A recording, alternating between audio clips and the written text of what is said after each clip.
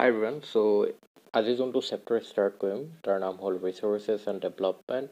এই চেপ্টাৰটো আপুনি social studies বুকত পাব geography পাৰ্টত of class 10। So' begin কৰাৰ আগতে আপোনাৰ কথা এটা কৈ দিছোঁ যেন এই চেপ্টাৰটো আপোনাৰ বহুত দীঘল হ'ব। চ' ইয়াৰ ভিডিঅ'ছবিলাক আমি পাৰ্ট ৱাইজ ৰিলিজ কৰিম। অ'কে, চ' লেটছ বিগিন নাও।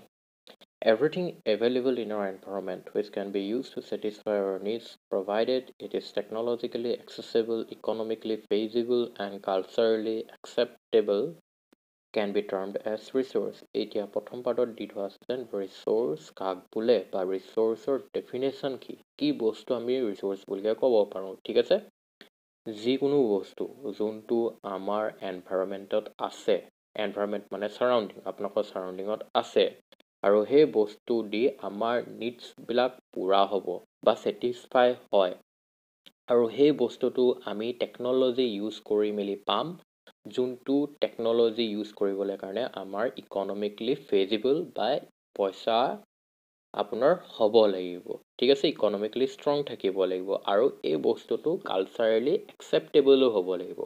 কালচাৰেলি একচেপ্টেবল কেনেকৈ হ'ব লাগিব বুলি কৈছে, আপোনাৰ সেই বস্তুটো, সেই ৰিচোৰ্চটো যাতে অভাৰ ইউজ নহয় আৰু ডিপ্লিট হৈ নাযাওক, আৰু সেই যিকোনো বস্তু এটাই যদি এই কণ্ডিশ্যনছবিলাক আপোনাৰ ফুলফিল কৰে সেই পাৰ্টটোকে আপুনি ৰিচোৰ্চ বুলিকে ক'ব। ঠিক আছে, সেই বস্তুটো আপুনি ৰিচোৰ্চ বুলিকে ক'ব। যেনেকৈ গ'ল্ডৰ কথাই ধৰক, গ'ল্ডটো আমি ডিপজিটটো ক'ত আছে সেইবিলাক জিঅ'লজিষ্টে ৰিচাৰ্চ কৰিব লাগিব।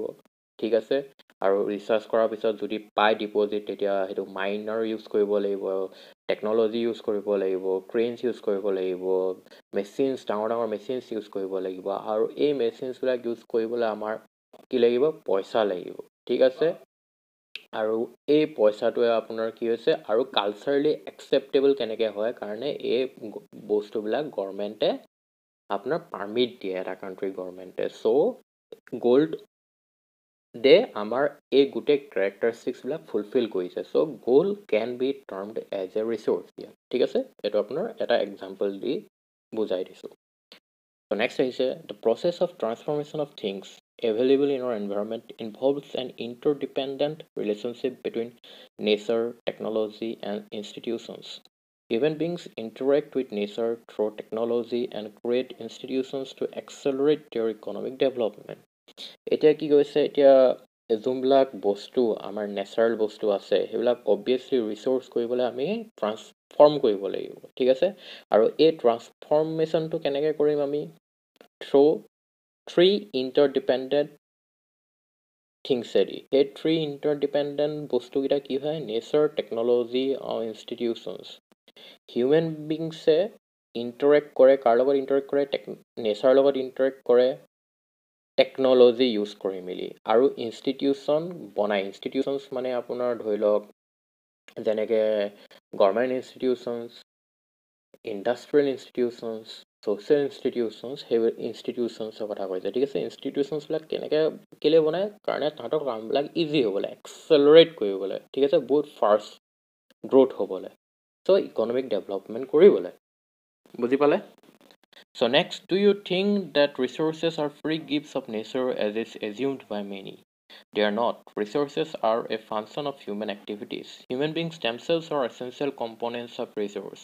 They transform material available in our environment into resources and use them. এতিয়া আপুনি ভাবেনি কি ৰিচোৰ্চবিলাক আপোনাৰ নেচাৰে আপোনাক গিফ্ট দিয়া বস্তু বুলিকে?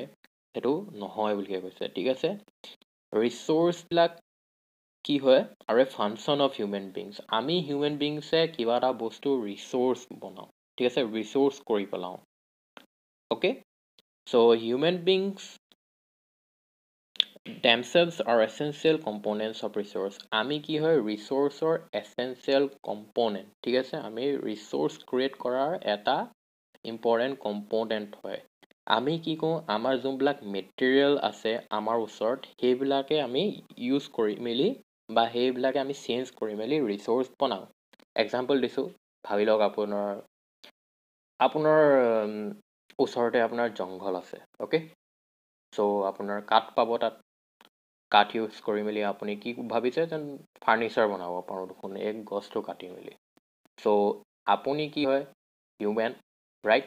তো আপুনি কি কৰিলে সেই নেচাৰ বস্তু কি হয় ফৰেষ্ট চ' ফৰেষ্টটো কাটি উড দেন ফাৰ্নিচাৰ বনাই মেলি আপুনি চেল কৰিলে চ' আপুনি কি কৰিলে ইম্পৰ্টেণ্ট পাৰ্ট হয় আপুনিয়ে সেই নেচাৰ ৰিচোৰ্চটো কি কৰিলে ৰিচোৰ্চলৈ কনভাৰ্ট কৰি দিলে বুজি পালে These resources can be classified in the following ways. On the basis of origin, biotic, abiotic, on the basis of exhaustibility, renewable and non-renewable. এটা basis of origin. Origin কথা কৈছে biotic আৰু abiotic. Origin কেনেকুৱা ঠিক আছে Biotique বস্তু কি এবায়োটিক বস্তু কি আপোনাৰ ইয়াত ডেফিনেশ্যন কেইটা দিব আমাৰ ৰিচোৰ্চবিলাক আমি চাৰিটা ধৰণে ভাগ কৰিব পাৰিম ঠিক আছে অৰিজিনৰ হিচাপত বায়োটিক এবায়োটিক এক্সস্টিবিলিটি মানে কি হয় নাইকিয়া খতম হৈ যোৱা হিচাপত আপোনাৰ ৰিনিউৱেবল আৰু নন ৰিনিউৱেবল আৰু অ'নাৰশ্বিপৰ হিচাপত ইণ্ডিভিজুৱেল কমিউনিটি নেশ্যনেল ইণ্টাৰনেশ্যনেল আৰু ডেভেলপমেণ্টৰ হিচাপত পটেঞ্চিয়েল ডেভেলপ ষ্টক আৰু ৰিজাৰ্ভছৰ মাজত আমি ভাগ কৰিব পাৰোঁ বা ক্লাছিফাই কৰিব পাৰোঁ ঠিক আছে ত' নেক্সট চাওঁ